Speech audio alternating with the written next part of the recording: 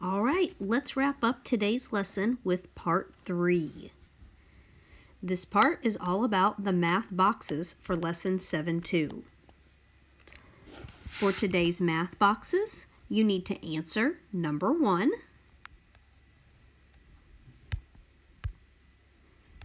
so circle number 1 on today's math boxes 7-2. On this one, you need to write an equation with an unknown and then give your answer for that missing angle. Then for number 2, it says you're going to use a picture or a number model to show how to solve this problem. It takes 1/2 cup of salt to make 1 batch of salt dough. How much salt is needed to make 5 batches? This problem seems very similar to the problems that we did in part 2 of this lesson about baking muffins. So let's think about what they're asking us to do.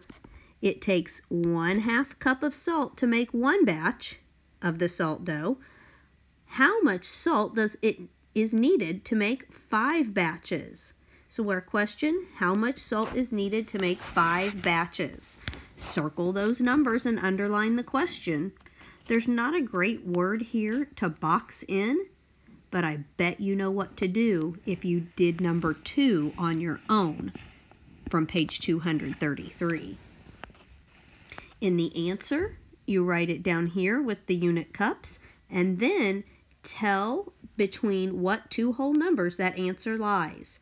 So whatever you get for your answer, think about rounding it down to a whole number and up to a whole number to tell what 2 whole numbers your answer falls between.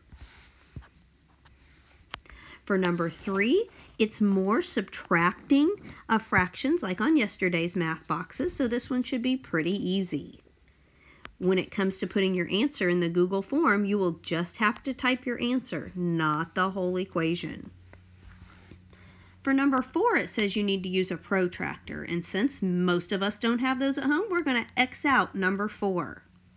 So we'll do number 1, number 2, number 3, skip number 4, then solve number 5, and you need to be solving this problem using partial quotients. If you can do it in your book, you can just extend the table down on both of these, or you can rewrite the problem in your notebook, whichever one is easiest for you.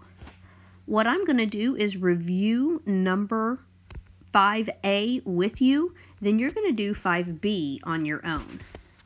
Since it's so little on my screen, I'm going to write down here in the white space. So we have 628 divided by 4.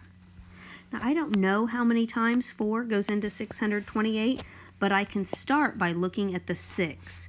Does 4 go into just 6? It sure does. 4 can go into 6 one time. And then there are 2 other digits that I covered up. So I'm going to make 2 zeros to represent those 2 other digits in 628. Then I multiply at the top. I have to ask myself, what is 100 times 4? I know that 100 times 4 is 400. So now I can subtract. 8 minus 0 is 8, 2 minus 0 is 2, and 6 minus 4 is 2. There's my new dividend. Now I have to ask myself, how many times can 4 go into 228?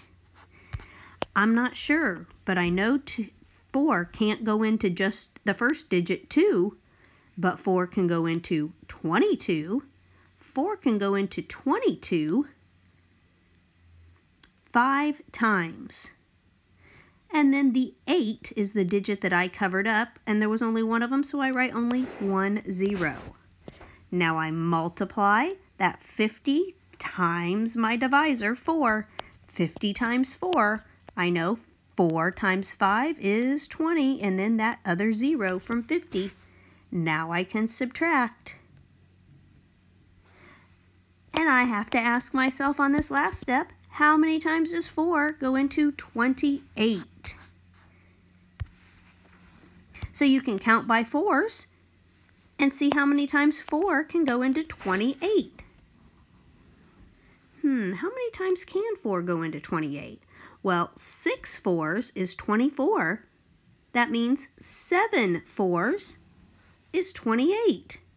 7 times 4 is 28, and we subtract with no remainder left. Now we can add up our partial quotients. And it looks like the answer for 628 divided by 4 is 157. Make sure you write that above the answer for part A, 157 for our answer.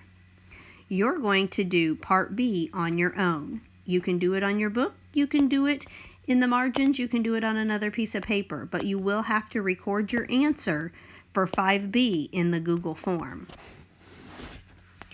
Then for problem 6, it's another story problem.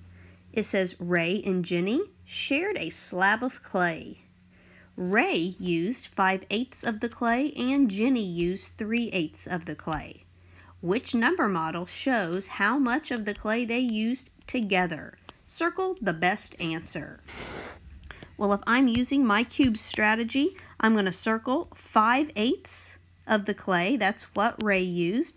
Then 3/8 of the clay to represent how much Jenny used. They ask you, which number model shows how much of the clay they used together?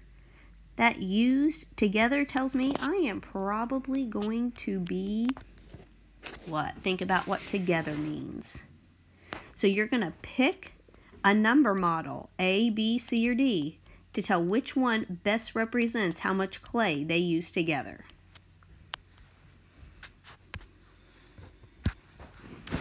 Then, when you're done with that last problem, math box number 6, be sure that you have answered all of the questions on today's Math Google form. So make sure you haven't forgotten any of them on there.